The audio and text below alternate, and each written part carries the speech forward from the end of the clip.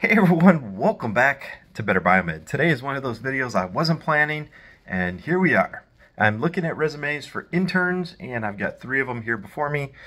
And this is a little video about internship, all right? So I've got 3 people here, and I've already been notified that 2 of them are not so interested in traveling very far across the city to come up here and do an internship with me and my company.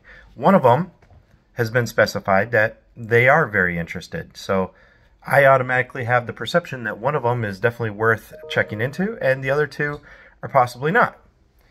Here's the other interesting part. You learn a lot about people based on their resumes. So let's see, I've got 3 of them here. 2 of them that are not very interested in traveling to come up here and visit me and to be an internship. I'm looking at the resume and they're very basic. And that's okay, because beginning, as a biomed, it shows, that they're growing. But here's the thing. I'm reading through these resumes and I see their college experience and their work experience is extremely limited. Also, something that's kind of expected. But this is where every little detail will guide you and make you a better candidate. So I'm not seeing any volunteer experience.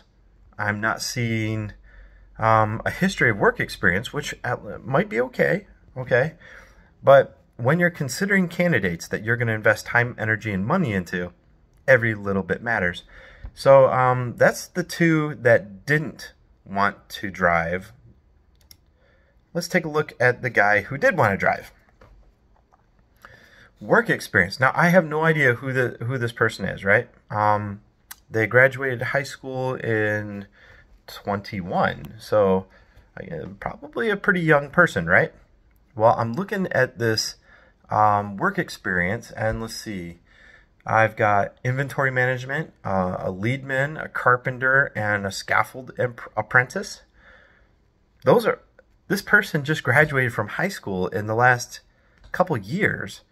And I'm looking back at this history. So while they're in high school, I have a history of companies that this person has worked. I wish I could show you guys this guy's resume, because every little detail matters. And what this shows me is this person, the person that was willing to drive across Houston to come up and do an internship with me and my company, they were also employed while they were in high school and while they're in college. And I have a full history on that. And this is a really solid resume. I've got 1, 2, 3, 4, 5 job experiences going back from 2012. That's a long way back. Investment into the trades all the way to Amazon delivery driver, which is to present. And that shows me that this person here, this person's motivated. I like that. All right. The other 2, bare minimum. Maybe they did more in their personal lives. I don't know. But this goes to show you that you should include every single detail, especially when you are trying to get into the career field. I mean, later on, some of that stuff can drop off your resume.